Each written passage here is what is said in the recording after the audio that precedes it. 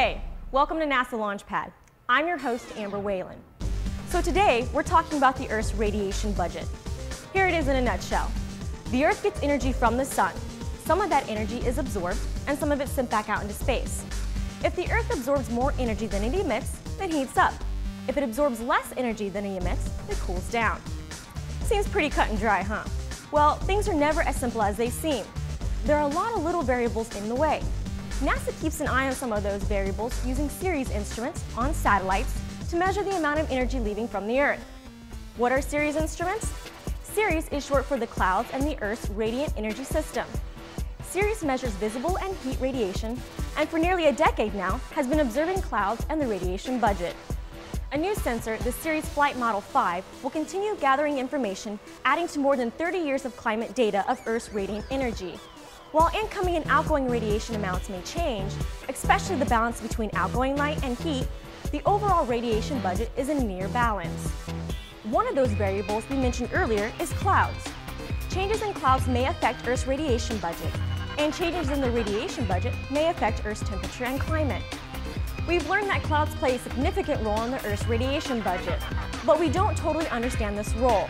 The long climate record from Ceres helps better understand the importance of clouds. And you can be a part of gathering cloud data too. There's a NASA program that you can get directly involved in. Yes, you watching this right now. It's called the Ceres School Project. That's school. Students, Clouds, Observations Online. Let's find out more by talking with an expert on school, the director of the project, Dr. Lynn Chambers from the NASA Langley Research Center.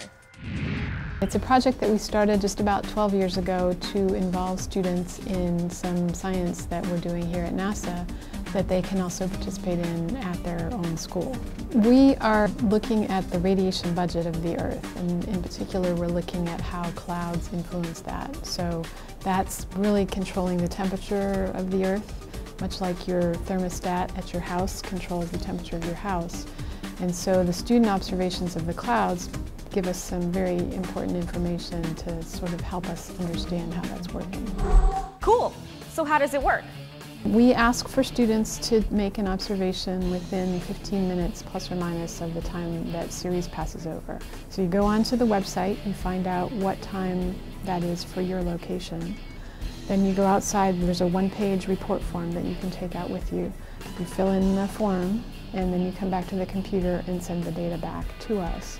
And then if all goes well, about a week later you'll get an email, or you can just go back to the website and you can actually see the satellite information for that day alongside with what you reported so that you can look at that comparison.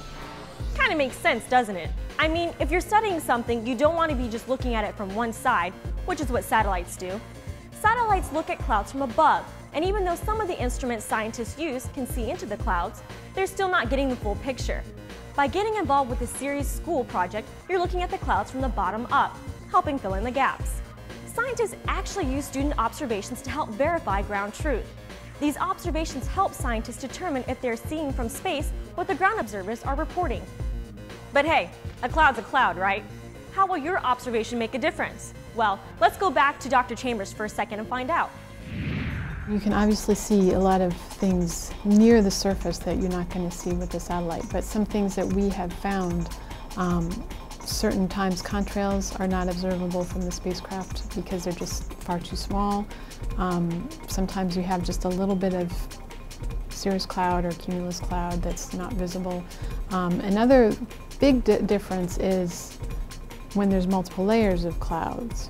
From the ground you can watch different layers move with the wind in different directions and you can see through, whereas the satellite is really just taking a one-time snapshot. And if there's different layers, sometimes you can see them, but you really can't tell as much information from the top.